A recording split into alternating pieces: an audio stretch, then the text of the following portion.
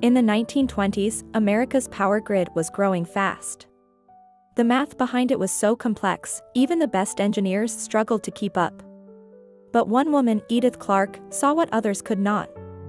Born in 1883, she was brilliant with numbers. She became the first woman in the United States to earn a degree in electrical engineering. Her greatest breakthrough? The Clarke Calculator, a tool that could solve equations in seconds. Problems that once took hours were now answered in moments. Her work made it possible to expand power across the country, lighting cities, homes, and industries. Yet, Edith didn't stop there. In 1947, she became the first female professor of electrical engineering in the US, inspiring young engineers who never thought they belonged.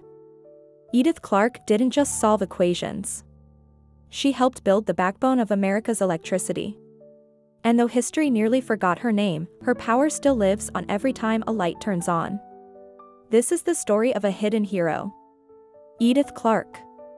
Click subscribe before the lights go out.